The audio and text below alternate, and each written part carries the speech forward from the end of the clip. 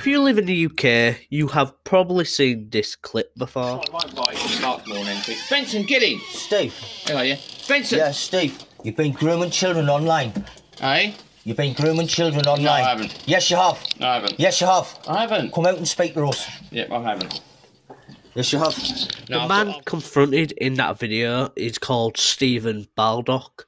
He's aged 49, at least at the time of that sting. He is from Mottington and was talking to several of female decoys, which are basically fake underage kids that they have set up accounts for to pretend that they're children, to lure these predators and pedos and nonces into trying to meet up with them, and then they confront them, get them arrested, etc.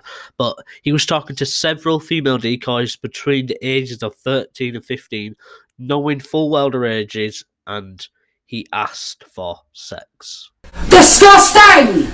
At first, in this sting, he tried to flat out deny it, as you saw in the clip, but few seconds after denying it 3 or 4 times, he flat out admits it, and some of the acts he admits to in the video is absolutely... In this sting as well, he admits to having a phone call with who he believed to be an underage girl, but it was actually one of the wives of one of the people that I confronted him in the video, and as they spoke, that she was actually in hospital preparing to give birth, and the man, Steve, the disgusting little pedo he is, admits to masturbating over the phone while he was having a phone call with her.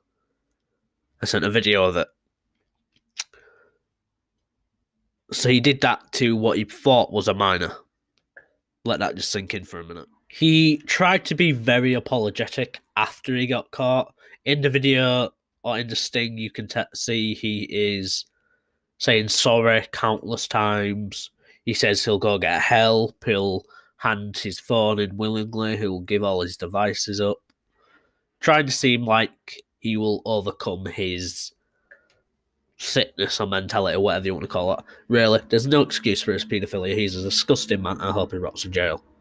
Anyway, let's talk about what happened afterwards. And just a little heads up, guys, this next bit of information, I am not sure which order it comes in. There's one bit of information where he was sentenced to stuff, and then there's one where he actually did something else, and then he did something else again. So the latest information will be last, but between the next two, I'm not sure what happened next.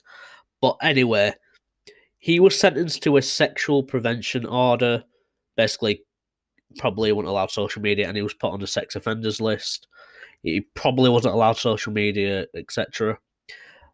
And then after that, he got caught again. No surprise. He got caught by the same people again. He got caught by the same predator hunting group again, and they stung him. And I'm not going to show the footage because I honestly don't have enough space on my computer for that, and it's over an hour long, so I can't even get a clip of it. But links will be left in the description to both the Nonce stings. So you can go ahead, click off the video if you want, then come back, or do what you want. This is a shorter video than my usual Nonce type videos, but that's besides the point. So Stephen, the 49-year-old, who posed a risk for obviously female children, breached his sexual harm prevention order.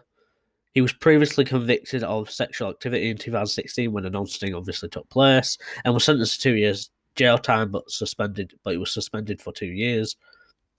He was also placed on the sex offenders register, which I know now for 10 years, and was given a SHPO under the conditions that prohibited him from using the internet to contact or attempt to contact any female who he knows or believes to be the age or under the age of 16.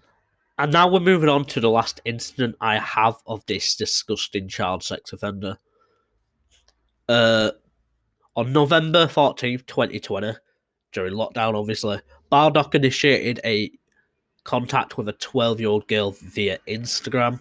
At around 1:30 AM, he started a conversation with the girl. Then he sent a photo of himself, and obviously, what I mean by that is a nude, disgusting. Residents who were living with Baldock, whoever that was, discovered he was contacting girls under the age of 16 and reported him to the police. Obviously, because of the things he got sentenced to, the sexual prevention order harm thing, whatever it's called, sir, he wasn't allowed to message anyone. And then he messaged someone, or at least messaged an underage girl. Disgusting. So not only did he message a 12-year-old, he messaged 4 other underage girls. He clearly wasn't being monitored properly by either the people who he was living with or the police who were, I'm guessing, were apparently monitoring him. He got away with it for so long.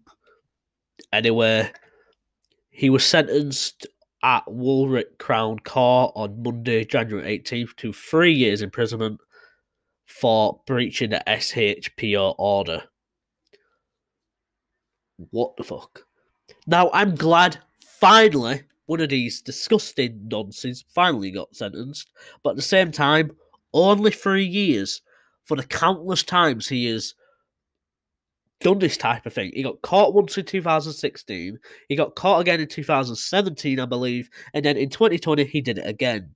First two was probably the worst incidents because he actually masturbated who he thought was a minor. 2017 he attempted to meet up with a minor again, but this time it was the same people that confronted him the first time, and then the third time he messaged 6, I believe, girls and sent a picture of a nude to a minor. To probably the youngest girl who he's been talking to, at least at that time. What the actual fuck? So he's getting out next year as well, unless he's already been released, but I couldn't find any information to confirm that. That has to be one of the most disgusting paedophiles I've ever looked into. I hope he rots in hell, really. Anyway, that's been Joseph the World. That's all the information I could find on the guy. If you have any other information, leave in the comments, I guess. Let me know if you want me to make any more of these videos on a specific one. Obviously, I can only do so much with the information I actually have that is public. Anyway, that's been Joseph the World. Make sure to like and subscribe, and yeah, I'll see you guys in a bit. Peace.